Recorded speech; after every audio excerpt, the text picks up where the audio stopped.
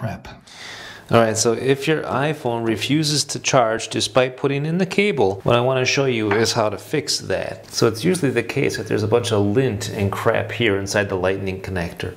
And with that being the case, you just have to get that lint out of there. Now I recommend using a toothpick. A toothpick works great, and then you don't have to worry about, look at all that stuff there. You don't have to worry about scratching anything inside. So find yourself a toothpick. I couldn't find one today. But you would be surprised how much crap is stuck in there. So just do this for a bit. Make sure to get all the crud out, and then your iPhone will be sure to charge.